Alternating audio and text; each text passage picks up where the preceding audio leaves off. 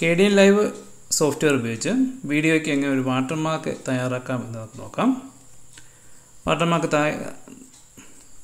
വാട്ടർമാർക്കായിട്ട് കൊടുക്കാനുള്ള ക്ലിപ്പ് നമുക്ക് project add title clip വെച്ച് നമുക്ക് തയ്യാറാക്കാം.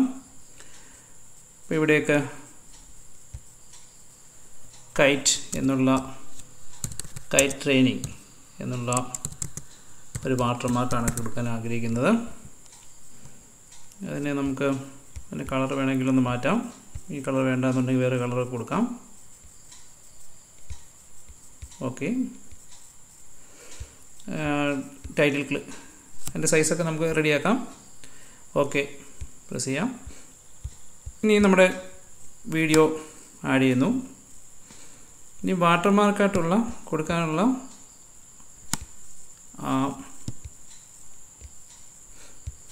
ക്ലിപ്പ് രണ്ടാമത്തെ ലെയറിലോട്ട് കൊടുക്കുന്നു. രണ്ടാമത്തെ വീഡിയോ ട്രാക്കിൽ ആഡ് ചെയ്യുന്നു. ഇതിൻ്റെ വലിപ്പം നമുക്ക് ഇതിൻ്റെ എൻഡ് വരെ കൊടുക്കാം.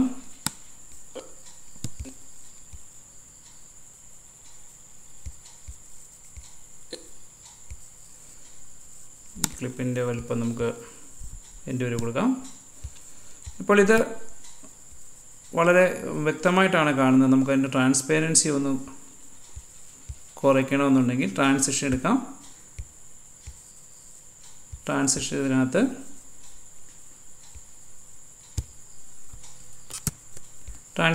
നമ്മൾ കോമ്പോസിറ്റ് എന്നുള്ള ആ ട്രാൻസിഷൻ എടുത്താൽ മതിയാവും. അത് ക്ലിക്ക് ചെയ്തിട്ട് ഇവിടെ കൊണ്ടുവെക്കാം. ഇവിടെ വന്നിട്ടുണ്ടത്. അതിൻ്റെ വലിപ്പം ഒന്ന് കൂട്ടാനായിട്ട് നമുക്കിതിൻ്റെ വലിപ്പം കുറച്ചൊന്ന് കൂട്ടിയെങ്കിൽ മാത്രമേ അതൊന്ന് നമുക്ക് ഡ്രാഗ് ചെയ്യാൻ സാധിക്കത്തുള്ളൂ. ഒരു 10 ആക്കാം. ഓക്കെ അടിക്കാം. വന്നിട്ടുണ്ട്. അതിനെ നമുക്ക് ഇവിടെ ഇട്ട് വെച്ചിട്ട് ഡ്രാഗ് ചെയ്യാം.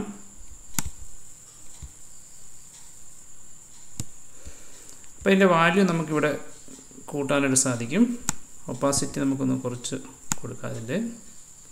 അപ്പോൾ അതനുസരിച്ച് അവിടെ അതിൻ്റെ നമ്മൾ എഴുതിയതിൻ്റെ